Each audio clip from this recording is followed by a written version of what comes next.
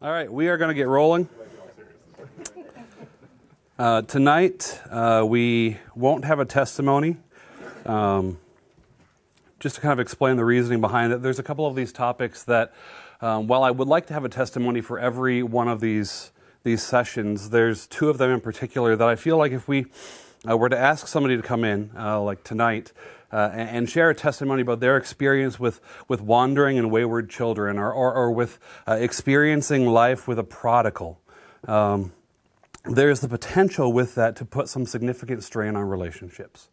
And so for a lot of families, when they're dealing with the reality of having a child who would be considered more wayward or prodigal in their lifestyle, a lot of those aren't resolved. And so in a desperate attempt to try to keep a relationship going, there's some things that are kind of tricky to address. And then in a public setting like this, in front of people who may know the person's child, adult child is kind of who we're specifically aiming at with this thing, there could just be a lot of unnecessary hurt there. And I actually think that it could do a work that would be maybe against some gospel influence in someone's life in a damaging way because of what happens to their relationship. So I did talk to several people, and so this is a bit of a unique topic in that the last couple that we've talked about have been things that I personally have gone through and experienced.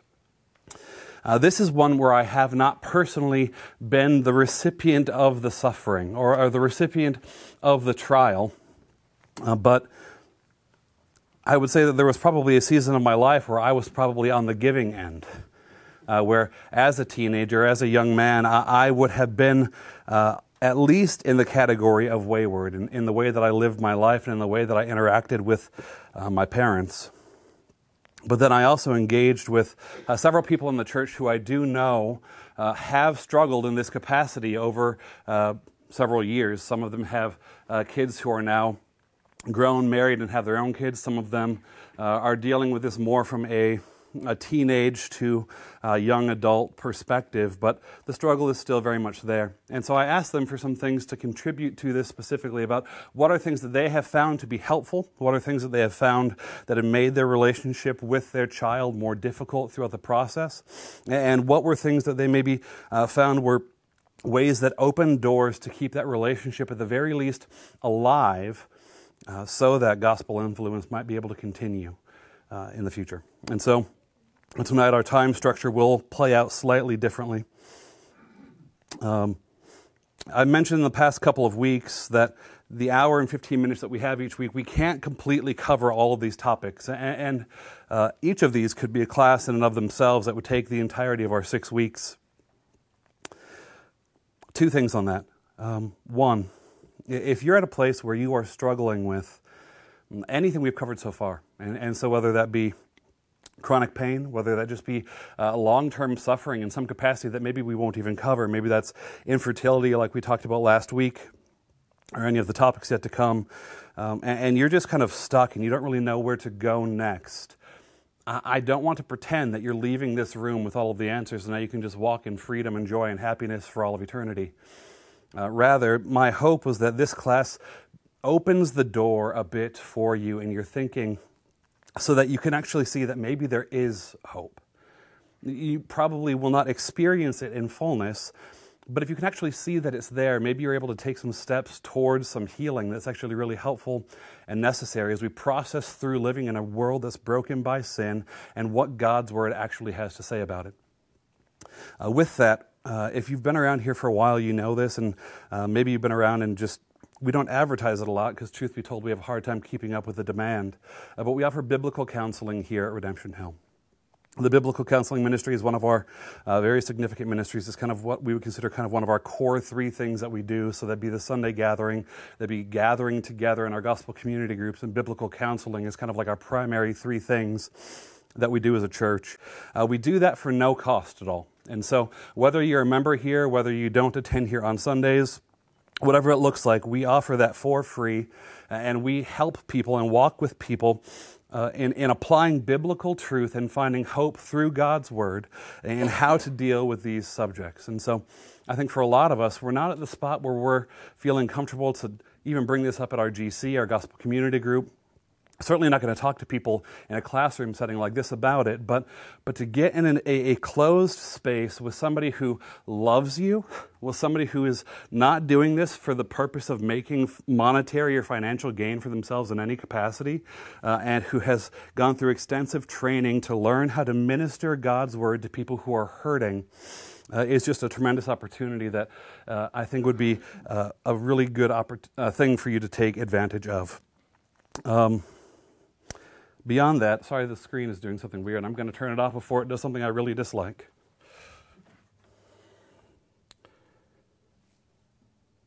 There we go. In addition to that, if you're at a spot where you're like, you know what, I think I'm doing well, I don't think I need to talk to anybody, or maybe I'm not quite ready to talk to anybody, all of these topics we have extensive resources for here at Redemption Hill. And so whether that be books or different sermon series or just, we have a lot of different things like that.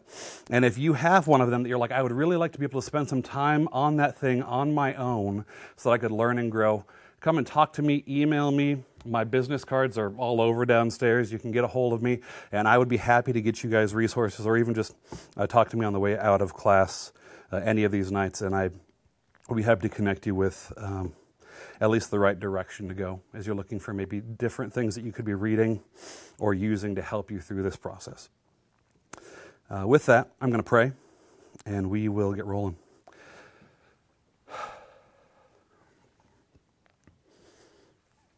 Father God, the one who has always loved us and known us, the one who once and for all frees us from slavery and bondage to sin, from hopelessness and suffering and pain.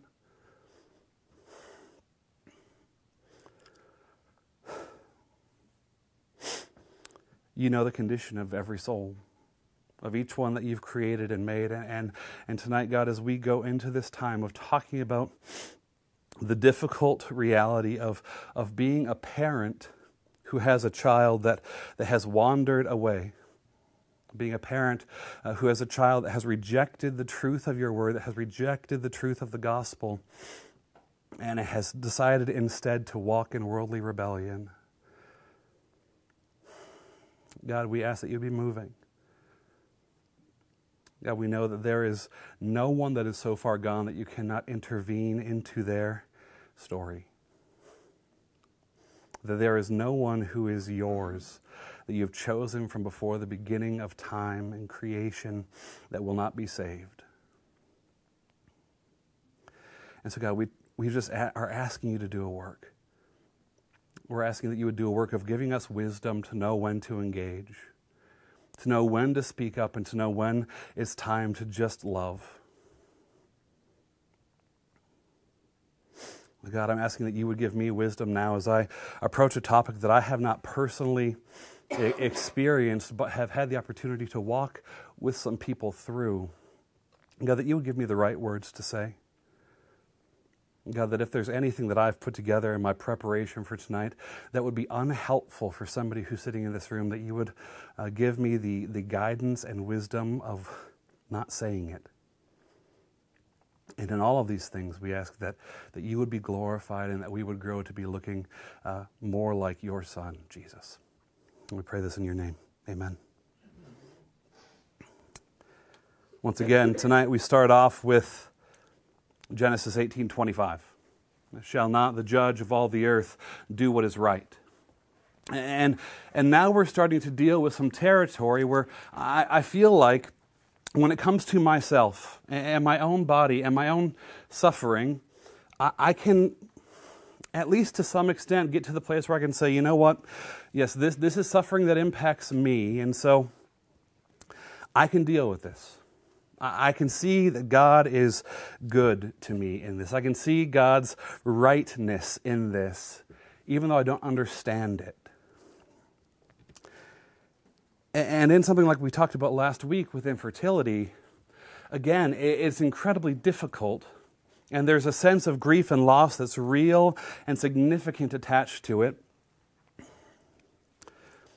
But But I can start to ask the question, well, what might God be doing by making me wait? What might God be doing by saying no to me about this thing? And I could logic myself into the place of saying, you know what? Maybe God is protecting me from something by not letting me have a child. I could think my way to the place of saying, maybe God is giving me the grace of not having a child that wouldn't come to know Him. But when it comes to the wandering and wayward, when it comes to the prodigal, what we're talking about now is different. Because this isn't hypothetical. This isn't the waiting anymore. This is something that has taken place. This is a dream that God fulfilled in the lives of two people and parents by giving them a child who they raised, who they loved, who they care for, and who they nourish, who they completely rearranged their life around so that that child could grow and learn and become a part of society so that their hopes might be seen, that this would be a child who loves Jesus. And at some point along the way, things went off the rails, and they don't know why. But their child, the one that they love and care for, the one that they would die for, has decided that they want nothing to do with God. And in many cases, want nothing to do with the parents who have loved them and known them. And when that's your circumstance, to be able to say, well, not the judge of all the earth, do what's right, it's different. Because you start to question things like this. Well, God, why did you give me a child at all if they won't love you? Why would you give me a child to love and to care for and to steward in your plan if their future might be hell? That's a really significant and difficult question. And so to wrestle through the question of, will not the judge of all the earth do what's right? In that season, in that place, it's just different. Because what you start to encounter is what potentially is one of the most difficult questions in all of Scripture and in all of creation, which is this: why is it that some are saved and some are not? And we can't avoid that reality in Scripture. The Bible is incredibly clear that there are those who will know Christ as their Savior and will spend eternity with Him in heaven, and that there are those who won't.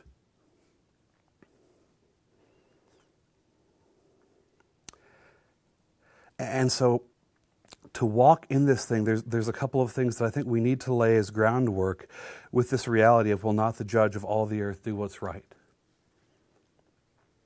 And that is that we are starting from a base level of this belief. All of us are prodigals. All of us are prodigals.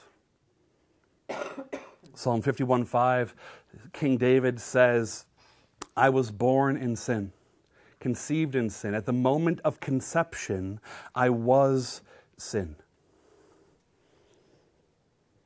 And to be sin means that your future, your destiny, is separation from a holy God forever.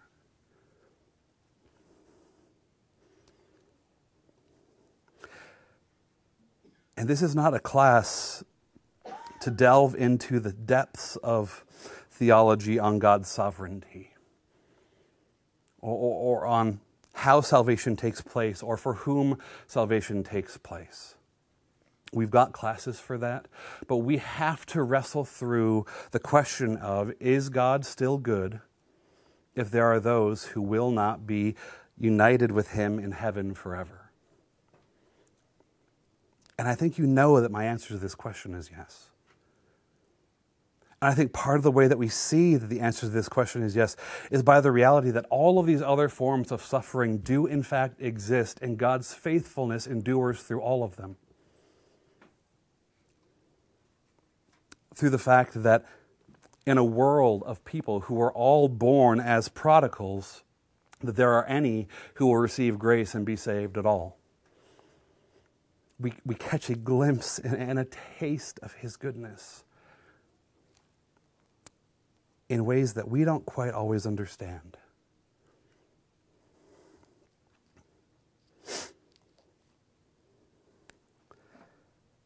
But we have to wrestle with this truth. That is not a question as much as a statement. Will not the judge of all the earth do what's right? And so I ask you again tonight, as we have each week before, to rehearse Genesis 18:25 with me. Will not the judge of all the earth do what's right? And so together we'll say it. Will not the judge of all the earth do what's right?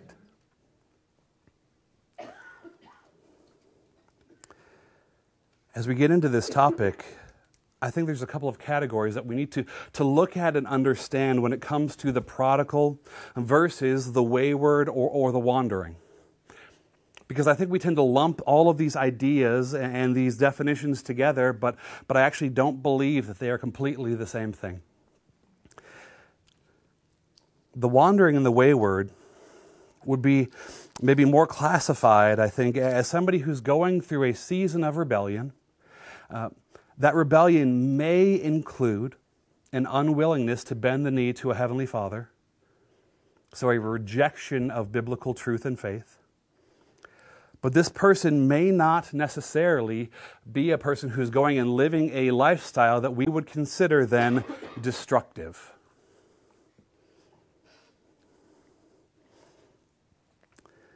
They may be a believer, we don't know. By their action and their words in that season, we may not be able to affirm that they are a believer, but they have not burned everything to the ground. We need to have categories like this, because the reality is that each of us at different seasons of our lives, and even at different seasons of our walk with Christ, we may look more like a wanderer. We may look more like somebody who is heading in a wayward direction in a season of sinful rebellion, struggle with truth, questioning God. But this person is not definitively, necessarily unsaved. A prodigal, on the other hand, is marked by the abandonment of the family faith, yes, a complete rejection of truth, what the Bible says about who God is and what He's done for us, by an abandonment of relationships and a abandonment of even themselves to a lifestyle that is reckless and destructive in nature. A prodigal engages in life in such a way that everything in their wake is destroyed. And they're not the same thing. They are real trials, and they actually boil down to two very simple ideas. Potentially, what we're looking at is that two people whom we deeply love, our child and our Savior, are separated from each other. That is the baseline question that we're looking at when it comes to the wayward, the wanderer, or the prodigal. That based on their lifestyle, at the very least, we are not able to affirm today that we believe that they know Jesus. We don't know the heart, but at the very least, we can't affirm it. And at worst, they are a person who has openly, blatantly, and destructively rejected the truth of God's Word with intent and purpose. And no matter which one it is, it breaks our hearts.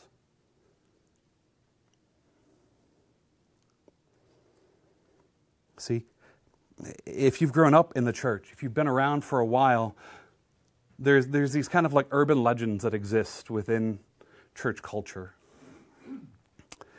Work hard and you'll get rewarded.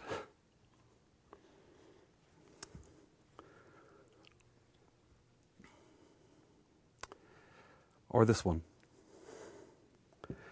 train up a child in the way he should go, and when he's old, he'll not depart from it. That's Scripture. Proverbs 22, verse 6 says, train up a child in the way he should go, and when he is old, he will not depart from it. And when I say urban legend, you might be like, how in the world are you comparing Scripture to myth? Or to something that may not be real? And here's why. Because I think that there's a lot of times where the church, where people in the church take a passage like Proverbs 22:6 and they apply it to their lives as a promise. And so over and over, people in the church hear Proverbs 22:6, train up a child in the way he should go, and when he is old, he will not depart from it, preached to them and taught to them as though this is a promise and a guarantee that if you follow this methodology, if you do these things, this will be your result. Unfortunately, when somebody takes a passage like Proverbs 22:6, which is incredible wisdom, and we're going to talk about this because we're not saying we abandon this by any stretch of the imagination. But when we take a passage like that, outside of the context of what type of literature it is, and outside of the context of the rest of Scripture, we do a ton of damage. We do a ton of damage. See, the book of Proverbs is full of language like this. It's wisdom literature. It's literature that was written by a father to his young adult child, and he's saying, these are things to live by. These are guidelines for life. These are practices of wisdom that will honor God. And as a general rule, not every case, but as a general rule, when a person does these things, it does go well for them. But we have the flip side of the coin given to us in Ecclesiastes, which talks about life as hevel. It's a Hebrew word for smoke or vapor. This thing that's there and you can see it, but as you try to grasp it, as you try to hold on to it, it sneaks through your fingers and it seems completely unobtainable.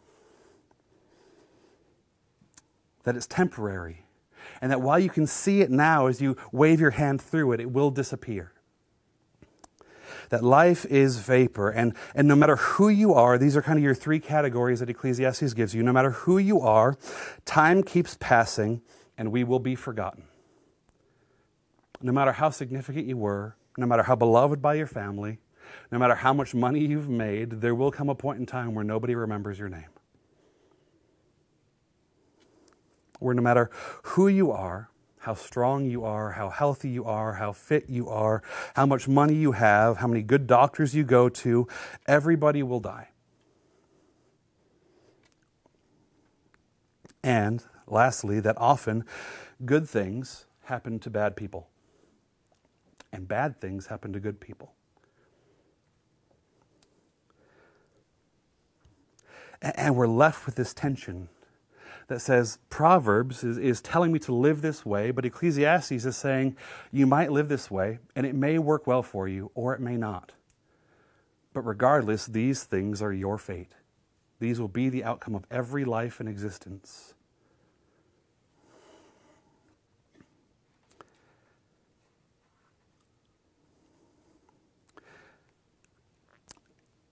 And so when we take something like Proverbs, which is wisdom literature, it is guidelines for life, not steadfast rules of guarantee for life, and we start to cling to it as a promise, it kind of only leaves one of two options for where we go from there.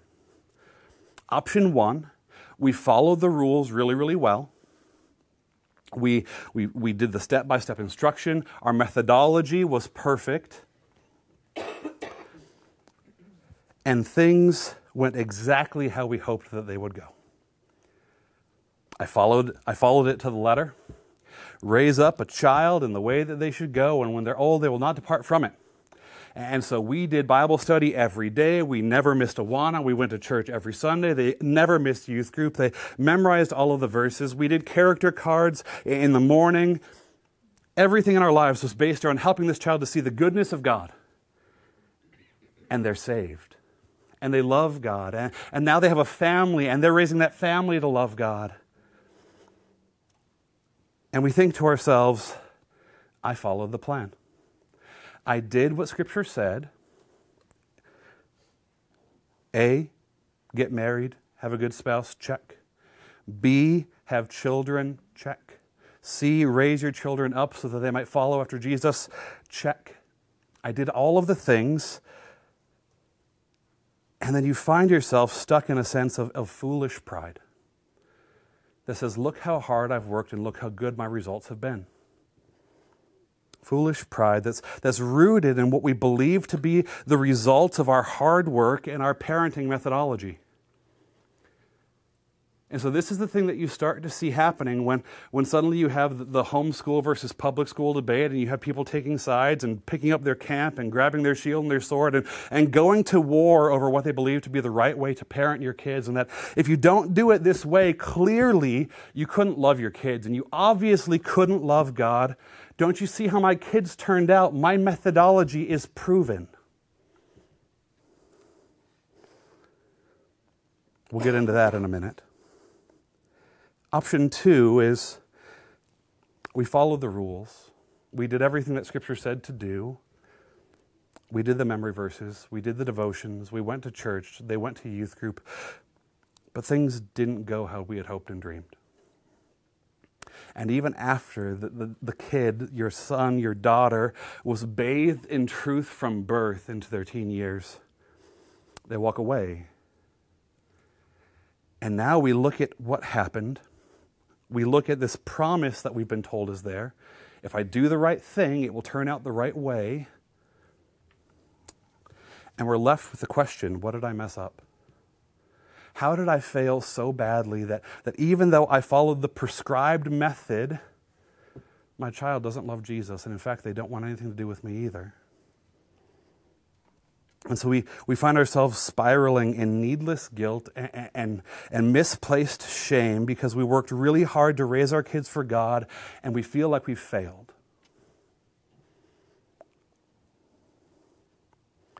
And neither one of those are a good option. Because the reality of this thing is that it doesn't matter at the end of the day if I did everything right or if I did everything wrong. Neither one of those two things is going to save the soul of my child. When we go to this place of saying, I'm going to claim a promise that was never made, by the way. I'm going to claim this promise for myself. This is now going to be my lifestyle. This is going to be everything that I am and everything that I know. We are now starting to believe that somehow parenting is done in works-based righteousness. I have worked hard enough, and now I have gotten this good, wonderful result. Or I have failed in my hard work, and I'm being punished because of my failing. There's no hope here. There is no grace here. There is no gospel here. It's all based on merit. And that flies in the face of everything that we see throughout Scripture. And what I'm not saying is that you just abandon all work. What I'm not saying is that you just say, well, since it doesn't matter, I'm just going to do whatever I want and let the wind take them where it will. No. We'll get into why that doesn't work, but hold on to this. We are called to one thing in life, ultimately. Only one. There's actually not that many things that God says, be this. Here's the one. Be faithful. Be faithful. So how does this play out? See, for the parent who has longed for this child, who has dreamed of being able to have this family who's going to love and serve Jesus, and this is just real. When children enter the picture, they are able to grip and squeeze your heart in ways that you never expected. This is something that, after last week, talking about infertility is certainly sobering, and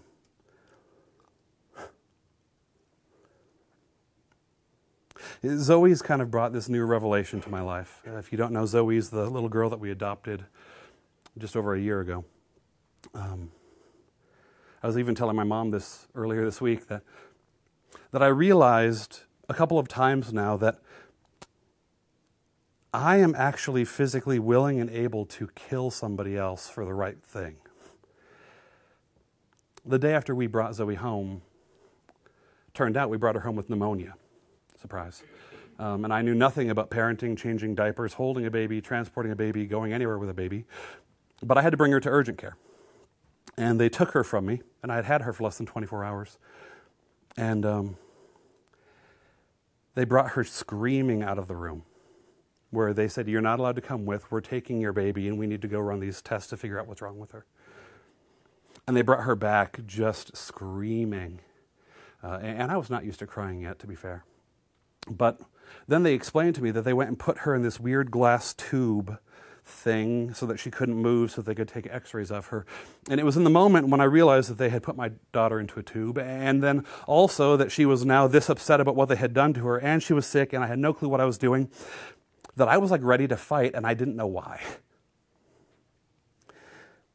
And then again, as we brought her in for her vaccinations, you can email me about that later if you want, and we watched them give her shots in her chubby little thighs. And the doctor left. Like, the doctor knows this is a terrible thing to do to another person. So she's like, "See ya. I don't want to be associated with pain." And this nurse comes in, and this is her job. Like, she just stabs babies. That's literally what she does. And she held her down, and she said the words, "These are perfect shot-giving thighs," and then proceeded to stab my child multiple times. I remembered in that moment, I am physically capable of killing another human, and I am fine going to prison for the rest of my life for it. This is what kids do for you. To last night, because she had the sniffles and wasn't sleeping great, I just didn't sleep because I was like, what if she has a bad reaction to Tylenol? I'm already not sleeping through the night, and she can basically walk. Like, that's her one activity. She's 18 months old. Like, children grip and squeeze your heart in ways that we do not expect.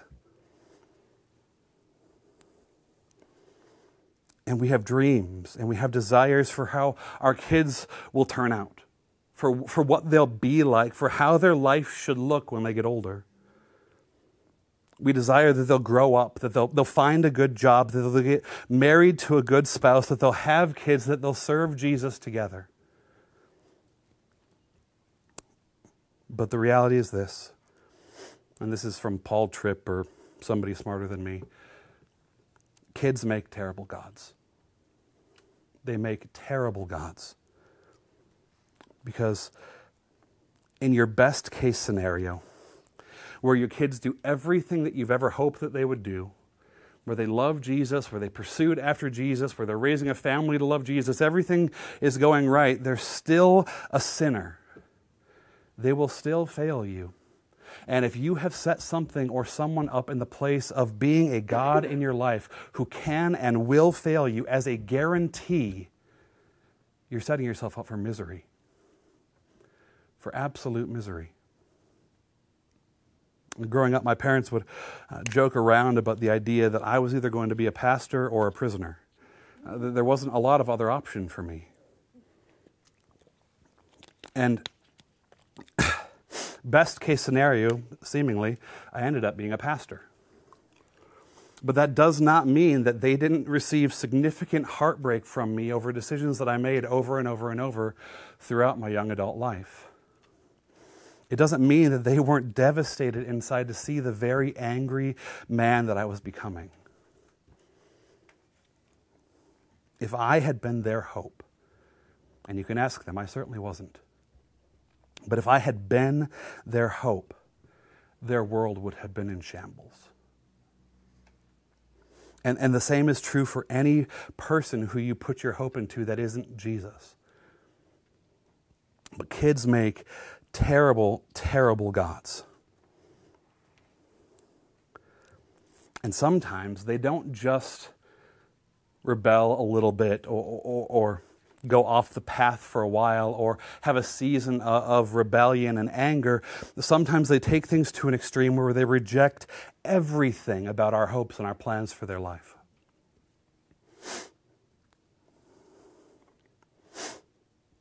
They reject our Savior, who is the most important relationship we have.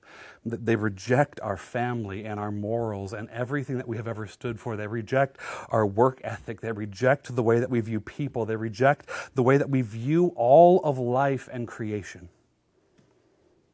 They reject us.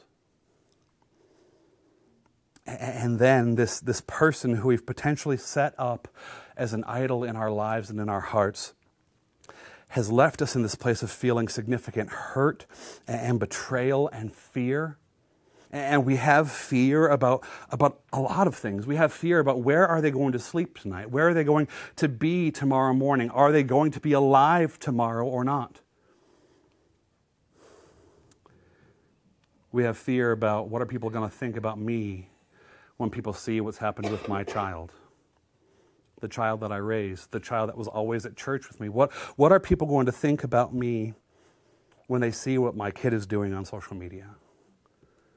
What are people going to ask me about when they catch wind that my kid was at the bar trashed again last night and they're not at church again this morning? What are people going to think about me when my child starts trying to tell people that the way that I raised them to love Jesus was in fact abuse? And where they turn themselves into a victim to make themselves seem more righteous? What are people going to think about me when I'm slandered? And we feel betrayal. The person who literally is alive today only because we decided to take care of them. Because we decided to be willing to change disgusting diapers and let them puke through our beards and scream in our faces at all hours, no matter what, has decided that we are not worth their time to speak to. We experience disappointment as a dream that we had has been crushed in front of us. And then if we're really honest, we might start to look at the way we actually interacted with them over their 18 years of life or whatever it's been to that point in time and realize, oh no, I sinned a lot. I sinned against them in significant ways, and I am feeling the weight of guilt because I realize now that, yes, I have a wayward child, but I was also a wayward father. And we feel shame.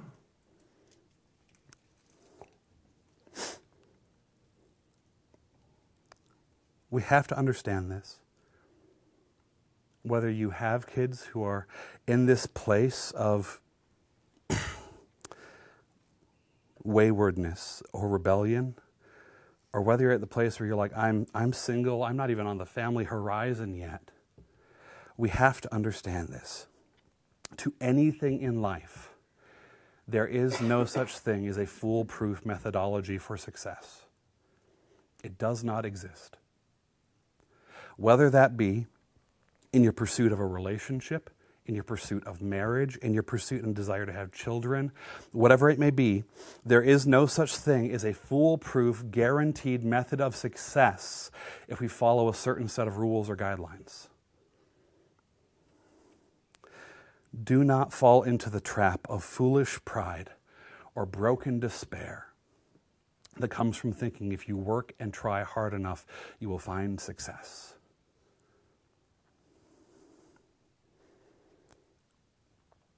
I was in youth ministry for about 12 years, and in that time, I don't even know how many students, probably at least over 1,000. I had private Christian school kids. I had homeschool kids. I had public school kids. I had Catholic school kids. You name it, they went through my youth ministries.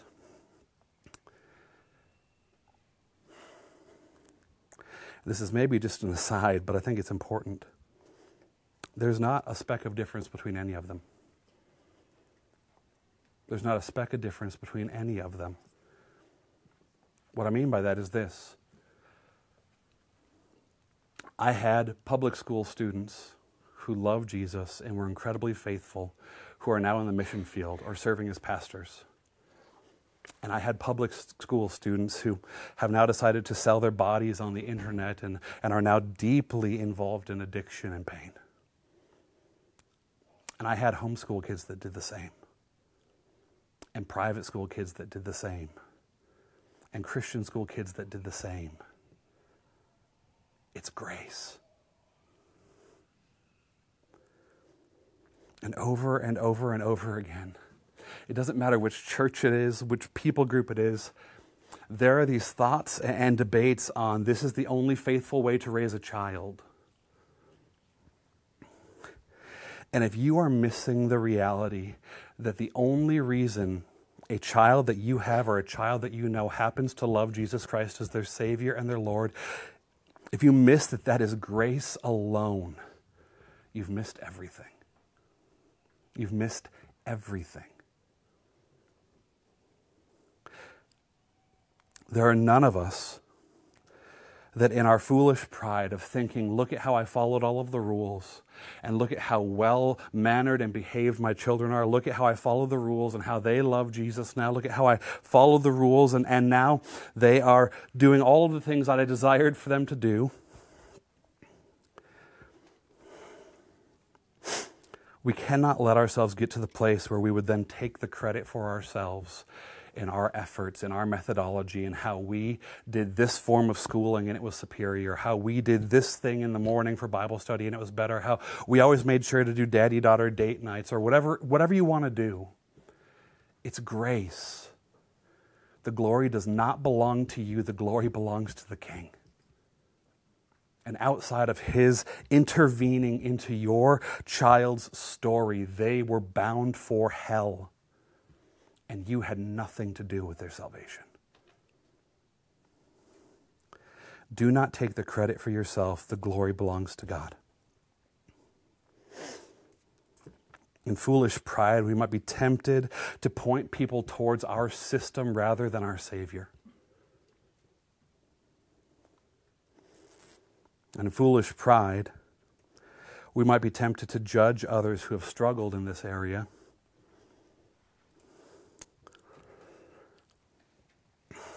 Thinking and saying things to them that we're just so wise and so helpful when we say, well, you know, if you had just done this, it probably would have turned out differently.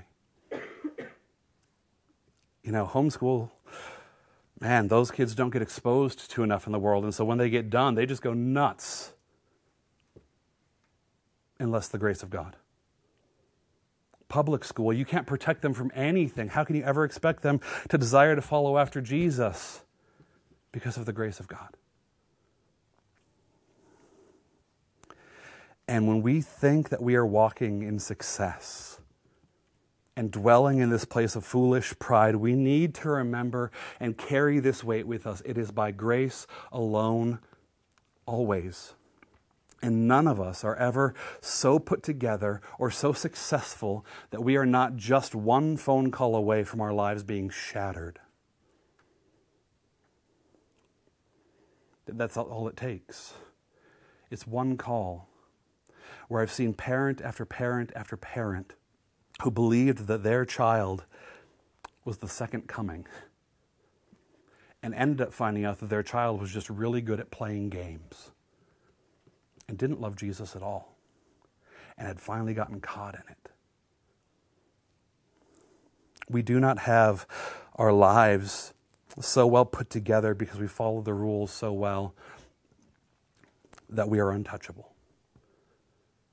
We live a fragile life.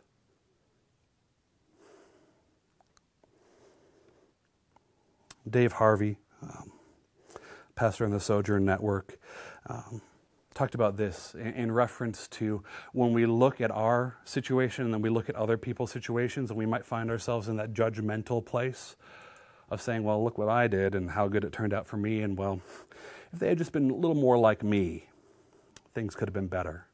Things could have been different. He says this, he says, comparison creates a callous culture where suspicion trumps compassion. Hear that, where suspicion trumps compassion. Where you might look at a person who's suffering, and instead of saying, oh my goodness, my brother or my sister is broken, and I need to weep with those who weep, instead, you start to wonder, well, where did they mess up? Where speculation replaces intercession. So I'm going to sit and dwell about and think about all of the ways that they've probably failed and how I could have done it better, rather than going to a holy God who knows them, made them, and knows their situation in a way that you probably never, ever will, and praying for them. And judgment supplants long-suffering. Well, they've been suffering for a long time, but they should just be able to get over it. Well, I know that their kid was broken, but I didn't realize how broken they were to be this jacked up about it for so long. Why can't they just move forward? Don't they just know that God is good? Long-suffering is not just referring to the way that we endure trials. It's referring to the way that we will endure trials together. For some, he says, all Christians are called to suffer. For some, the pain comes through a prodigal.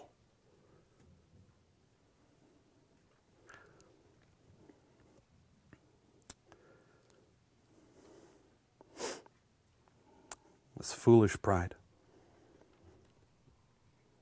The other place where we might find ourselves if things did not go well for us as we tried to claim this promise that was never made is broken despair. Broken despair.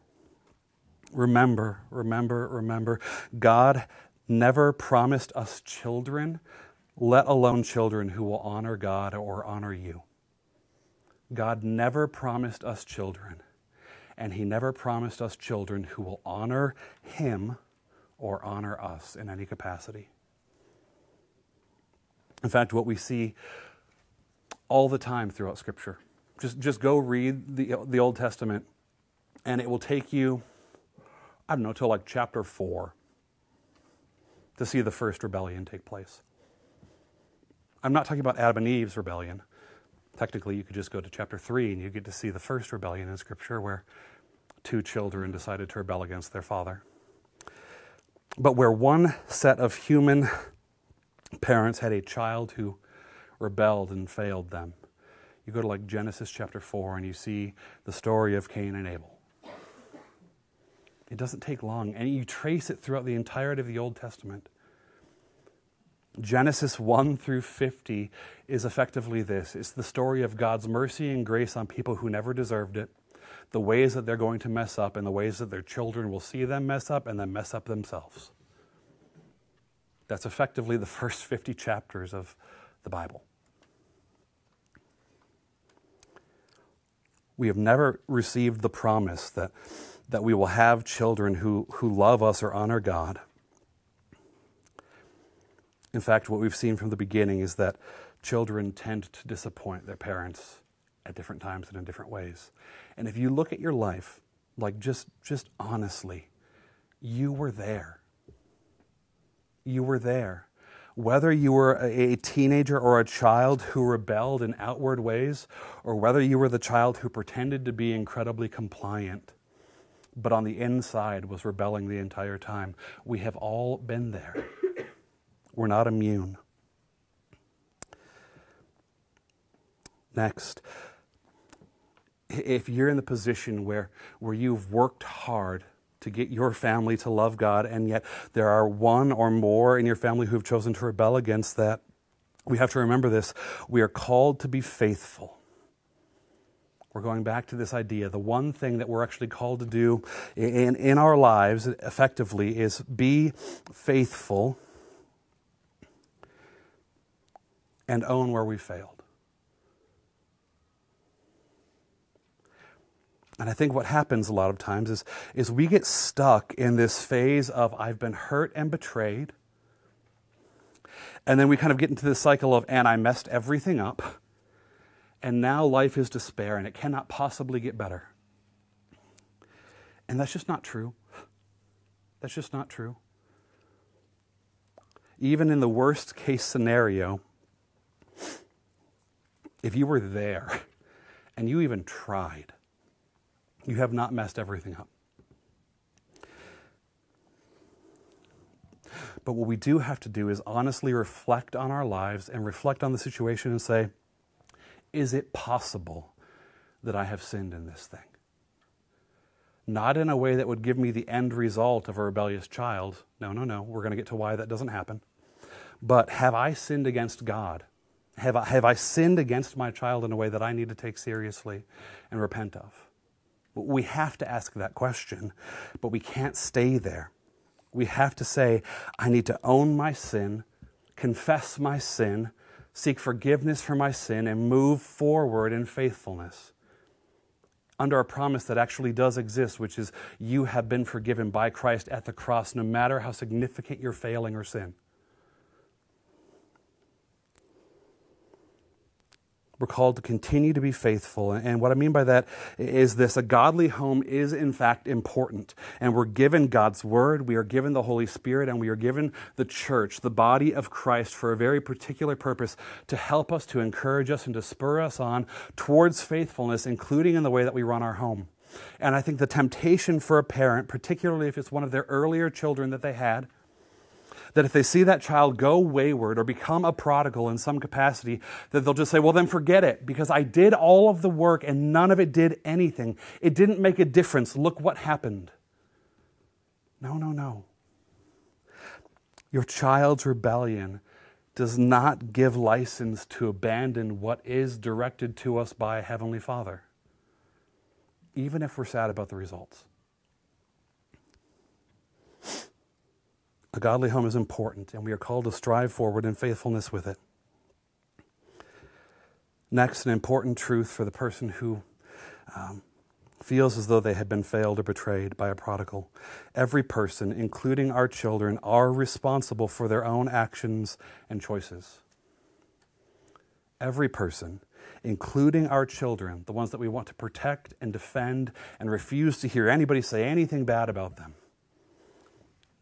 We are responsible for our own actions and choices. And for a parent, this can be incredibly difficult because parents tend to live vicariously through their children's successes and failures. And so if their child is the all-star on Kingsford basketball team, they are going to live through the fact that look at how good and impressive and amazing my son or my daughter is. That they need to have a bumper sticker on their car for every year that their kid happens to make the honor roll. That the only thing that anybody ever seems to hear them talk about is how amazing their kid is. And people will hear them talk about how amazing their child is, but have never heard them say how amazing God is. But they don't just live vicariously through their child's successes, they live vicariously through their child's failures. And so when your child fails, it is directly an assault against my person. Failure in my child is an assault against who I am. My reputation is now tarnished because of them. My value and worth is in question because can't I even teach them how to drive the speed limit? And you don't have to go very far till this starts being a thing. Like, I have thoughts about this on Sunday mornings. When we put Zoe in the nursery, I think to myself, I really hope she behaves. Because if not, people are going to think, wow, can't Pastor Josh even train up an 18-month-old to be good? No. No, I can't. She gets grumpy all the time. There's a reason my wife's not here tonight. But we start to live vicariously through them and start to think that everything in their behavior somehow is a direct reflection of us. And it's just not. They're responsible for their own actions. And it gets worse as we get older. If we can't control a toddler, how can we expect that we're going to be able to control a fourth grader? or an 18-year-old or a 20-year-old or a 30-year-old. And yet you have parents who are still trying to intervene into and control the lives of their grown adult children into their 50s. Ezekiel chapter 18 is very pointed about this, verses 20 and 21. It says, "The soul who sins shall die. The son shall not suffer for the iniquity of the father, nor the father suffer for the iniquity of the son. The righteousness of the righteous shall be upon himself, and the wickedness of the wicked shall be upon himself. But if a wicked person turns away from all his sins that he has committed and keeps all my statutes and does what is just and right, he shall surely live, he shall not die." Each person is responsible for what is theirs.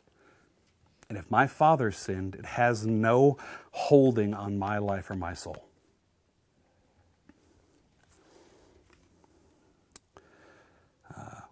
Wow, this has gone by very quickly. We're going to start moving a little bit faster. Next, prodigals and wanderers often come from the same family. And so this is where you start to see proof in the pudding that methodology actually does not make that much of a difference in the grand scheme of things outside of grace and the gospel. Again, we go back to Cain and Abel as our examples. We see that Abel is walking in a way where he desires to honor God, where he desires to make sacrifices in the way that he should, where his brother, raised by the same parents in the same time, in the same home, with the same rules and everything else, rebels. We need to remember, as parents, we do have a lot of influence in the lives of our children, but we have no power in any capacity to change their life or change their heart. Something I remind my counselees of all the time and remind myself of on a regular basis is this very important sentence. If you take nothing away tonight, take this. I am not the Holy Spirit. I am not the Holy Spirit, which means I am never, ever, ever the agent of change in anyone's heart for any reason. That's God and God alone. And if we try to claim that power for ourselves, we are trying to usurp a creator. It is not for us to change the lives or hearts of our children. To see that this is true, we look at 2 Kings. If you just follow through the account of the kings that are there, we're going to run through this quickly. I stole it from Brad Bigney, cards on the table. We see the lifespan of the different kings for the nation of Judah and Israel. We start off with Jehoshaphat, who was a godly king who ruled for 25 years. But his son, Jehoram, was a wicked king who ruled for 8 years. And so we see that there was a godly man who was a godly king and who is honored in Scripture, who has a son who wants nothing to do with God or righteousness in any capacity. And his son, Ahaziah, was also a wicked king who ruled for just 1 year. So we see that there was one good king, then 2 wicked kings. But his son, the son of Ahaziah, Joash, was a godly man who ruled for 42 years. And his son, Amaziah, was a godly man who ruled for 29 years. And his son, Uzziah, was a godly man who ruled for 52. And his son, Jotham, was a godly man who ruled for 16. And so we see, oh, wait, things are looking good. Until he has a son named Ahaz, who's an incredibly wicked king who ruled for 16 years. And his son, Hezekiah, loved God and lived faithfully for 29, but his son Manasseh was one of the most wicked kings that we see throughout the entirety of the Old Testament for the nation of Israel, who reigned for 55 years. And his son Amon was wicked and ruled for 2, but his son, one of the most righteous kings that we see throughout the Old Testament, Josiah, was faithful and godly and ruled as king for 31 years. And so it seems that there are times when a godly king has a godly son. And there are times when a godly king has a wicked son. And there are times where a wicked king has a wicked son, but there are times when a wicked king has a godly son. Who is it that determines whether or not they will be godly? God. It is by grace alone.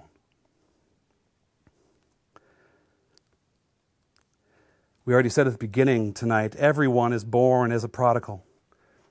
Isaiah chapter 1 verse 2 says, "Hear, O heavens, and give ear, O earth." This is God speaking. "Children have I reared and brought up, but they have rebelled against me."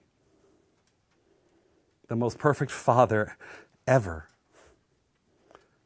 is making a statement that says, the children that I have raised up, the children I have nourished from their birth, from creation itself, have rebelled against a holy God who made them.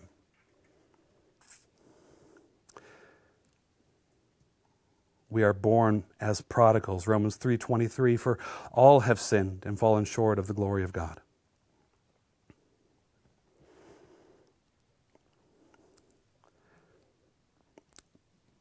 Two final things and we'll be done. As I was talking to different parents who have walked through the long season of suffering with a prodigal child, I kind of compiled a list of things that they found most practical and helpful for them and how they engaged with their child on a daily, weekly, and yearly basis. Because for some of these parents, this was their state of existence for 20 or 30 years. Some of them it's a little bit newer and a little fresher, but the first one is this. We've already mentioned it earlier. Own what's yours. One of the most gospel directing and helpful things that you could possibly do if you have a wayward child is to be willing to look at your own life, to look at your relationship, and to say, you know what, I am not perfect, and I need to be willing to humble myself, see where I've sinned, own my sin, confess my sin, and seek their forgiveness, even if they never do the same for me. I need to own what's mine. And that they might actually see, maybe for the first time in their entire life of knowing you, God is doing a changing work. And that changing work may just start with Him even leading you into the humility to be willing to ask for their forgiveness. Because here's the deal. A lot of parents have never, ever asked for their children's forgiveness about anything. Next, love them as they are, not how you wish they were. Love them as they are, not what your ideal situation for them might be. You see, I think for a lot of parents, they just cannot get their heads wrapped around the fact that their child isn't following after God. And so they only love them in the capacity that they think, well, they're just going to come out of this. They're just going to, the light's going to go on and they're going to remember how great I've been. And so I still love them, but only when they meet my criteria for what it's supposed to look like. No, because that's not how God loves us. Malachi 3:6 is a verse that my dad pounded into my head my entire life growing up, and it says this, "For I, the Lord, do not change, therefore you, O sons of Jacob, are not consumed." God is saying, I haven't changed, you have. I will never change. I will always keep my promises, even though you are a promise breaker. He loves us as we are. He chose us as we are. He died for us knowing exactly who we would be. And for you as a parent, you're called to love your children as they are, not what you wish they were. Next, and this seems simple, but it's huge. Encourage them in anything that you can possibly find that is positive or praiseworthy. And so if you are the person who has a child who is walking in wayward rebellion, do they have a job? Do they go to work? Do they pay their bills? Do they go to school? You know, do they have a spouse who they love and take care of? Like, if you can find something, actually see it. Be thankful for it yourself and encourage it in them. It will do so much more for your relationship and potentially giving you real gospel opportunity over the long haul than you understand. Next, live in God's Word. Live in God's Word. Even if it is only to the capacity of, I'm going to memorize one verse, and it's Genesis 18:25, will not the judge of all the earth do what's right? Be a person who is willing to soak in Scripture so much so that you get to the place where your natural bent and response when trial does show up is truth. Where when the bottle is squeezed, the thing that will come out of it is what's inside. And that can either be bitterness, resentment, pain, or the love of God given to us through His revealed self in His Word. Live in His Word. Never stop going to God in prayer. So never allow yourself to get to the place where you would say, you know what, I have prayed for them for years and there's been no change. I just don't even know if it's worth it anymore. God must be saying no to my prayer. Now keep praying. Isaiah 62 is one of my favorite passages when it comes to going before a holy God. Isaiah 62 says this, it says, you who put the Lord in remembrance, take no rest. So you who go to the Lord in prayer, you who remember who He is and what He's done, take no rest and give Him no rest until He restores Zion and Jerusalem is made new again. It's saying, don't stop going. Because while we do have this example from the New Testament where Paul prays to God 3 times to have the thorn in his flesh removed, and God does tell him no, because my strength is made perfect in your weakness, and you will learn and grow and understand that my grace is sufficient for you. God may have spoken to him in a very particular and specific way. But unless by some miraculous act of God you hear Him say to you, no, you keep praying. And if that no isn't Scripture being quoted to you in some capacity, then you should really question where it's coming from. God's not giving us new revelation. God confirms His Word. So we take no rest, and we give Him no rest as we go before Him and plead for mercy. Next, don't isolate or hide. Don't isolate or hide. Find a church where you are able to be in community, where people can be praying with you. To have people that you know are not just leaving you to pray in that Isaiah 62 capacity by yourself, but are actively walking in it with you is a gift. It's a gift. And I believe that as we pray and as we have others praying with us, we do see God move. We do. He calls us to go before Him. He calls us to ask Him for help. And we should. Stay in community and keep serving. Don't allow yourself to get to the place where you are so focused here that you're unable to focus out. And we have 1 minute and 30 seconds. Dealing with shame. Dealing with shame. Your identity cannot be found in your kids. Your identity cannot be found in your kids. Your identity cannot be found in their success. Your identity cannot be found in their failure. If it is, it will crush you.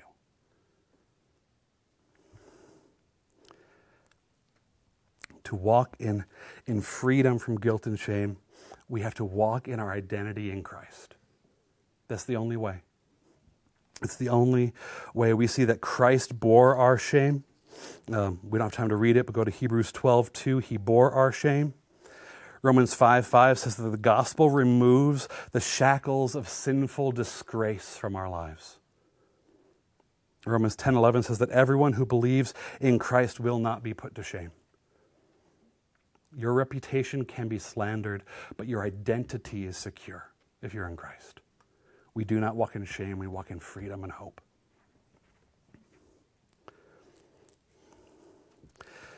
Biblical community is unbelievably crucial.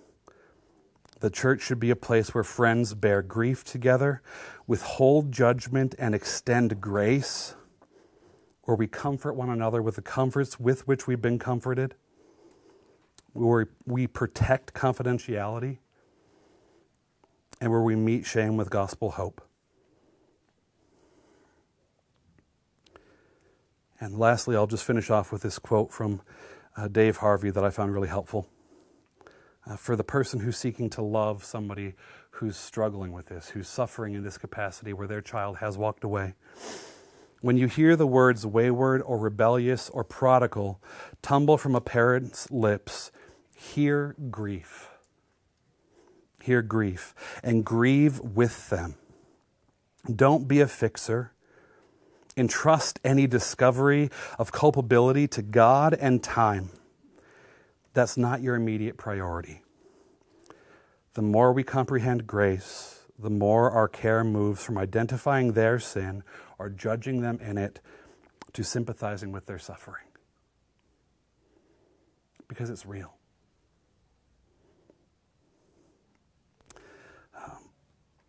Again, if you're there, if this is something you've been walking in, I would encourage you, reach out. Reach out to the church office. Come talk to me. Any of these things, guys, we are not meant to walk through these things alone. We're not. And I know that every person who's here has some reason, whether it's just out of a desire to minister, but more likely you are struggling with something that we're going to be covering in this class in some capacity. Don't hide. Don't hide. There is help and hope and healing and joy to be found through the truth of God's word being applied to your life in a real way. Not just reading a verse and walking away, but reading a verse and soaking in the goodness of God. And through the use of Scripture, through the use of helpful resources and prayer, there can be so much healing. So much. And we want to help you. We want to help you. Pray with me. Father God, we know that you are the God of all comforts, of all joy and all peace. And so God, for each person here, whether we are in the season of struggle and darkness ourselves, or whether we know someone who is, God, we ask that you would be doing a work that we cannot do. God, bring comfort where we are unaware that comfort's needed. God, bring encouragement where encouragement is needed. And God, I pray that you would be leading people to take a step out in faith, to engage in biblical friendship, community, and loving one another in a way that will help each person to grow to look more like Jesus, even through their trial, difficulty, and suffering.